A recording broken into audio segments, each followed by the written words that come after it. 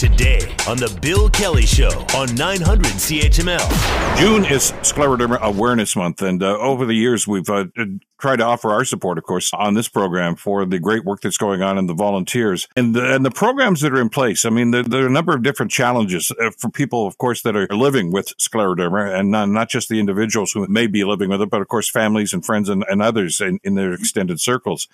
John Malcolmson is the executive director for Scleroderma Canada. He joins us almost an annual tradition. John, great to have you back in the program today. Great to be here, Bill. You're always so supportive of scleroderma, so we appreciate the time to speak with you. Well, we've seen firsthand, especially here in Southern Ontario, the great work of, your board certainly, but the volunteers, always amazing. And of course, we've mentioned in both our markets, of course, the Hamilton Station, CHML, and of course, in London at CFPL, the incredible organizations there and the rallying in June to try to raise awareness and certainly to raise funds for the great work that you guys are doing and so many wonderful people in the medical profession are doing. Yeah, both communities are strong communities and very supportive of the scleroderma patients.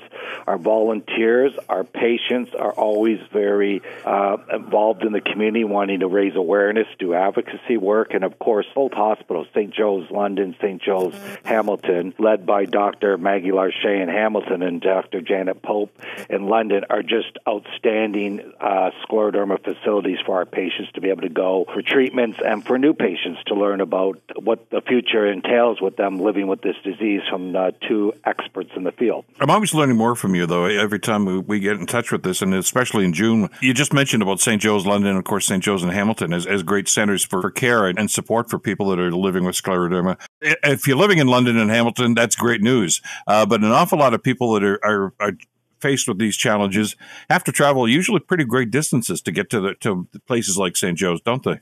They sure do. Our country's huge. This year, for my June Awareness program, I'm actually doing some fundraising specifically for 3 patients who have to travel a total of 1,076 kilometers to see their scleroderma patients. Jillian, who lives in Cavendish, Newfoundland, has to go 500 kilometers round trip to see her scleroderma specialist in St. John's.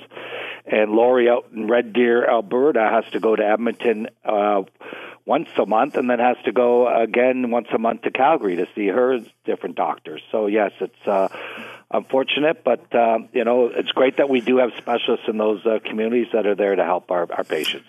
Well, and as we talk about every year, because every year it seems to be a different story, there are great strides being made here. Scleroderma, of course, is a rare disease. A lot of people don't know much about it.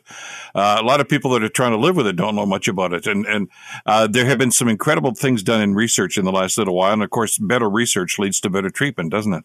It sure does. And the other thing that's been really great, Bill, is thanks to our patients and our doctors, the advocacy work. And just recently, in 2022 of September, Ministry of Health in Ontario approved tadalafil, which the common name for our viewers there would be Viagra, which is, helps with all our patients who are dealing with Raynaud's and blood circulation.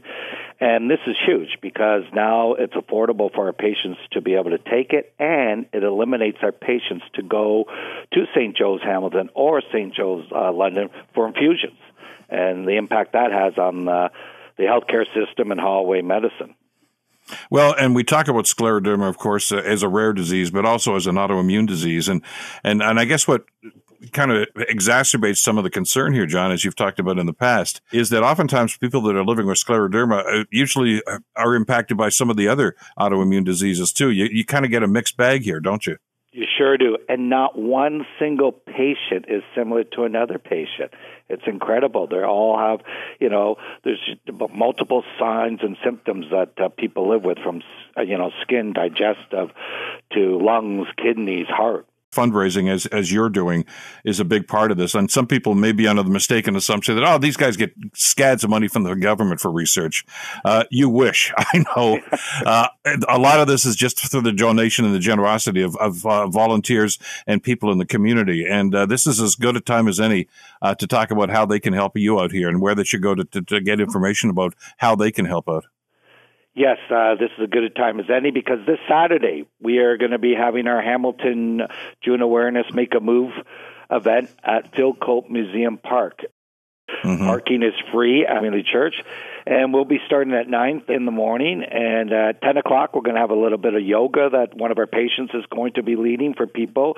So you're welcome to bring your yoga mat. And then at 10:30, we're going to go for a little walk around the Bill Cope Museum Park. It's going to be a great day. It helps us generate lots of needed funds for research. And hopefully people in the area are able to attend. If not, they could go to makeamovecanada.ca and donate there, or they could go to the Scleroderma Society of Ontario's website, which is hardword.ca. The one in Ancaster, of course, is going to be fabulous. You guys do a great job on this every year. But there are other planned activities in other communities, too. So if you're not in the Hamilton area, go to that webpage and they can tell you where they're going. John, as always, thank you for this today, and good luck going forward on this with the great work that you and your staff are doing. Thank you very much, Bill. John Malcolmson, Executive Director for Scleroderma Canada.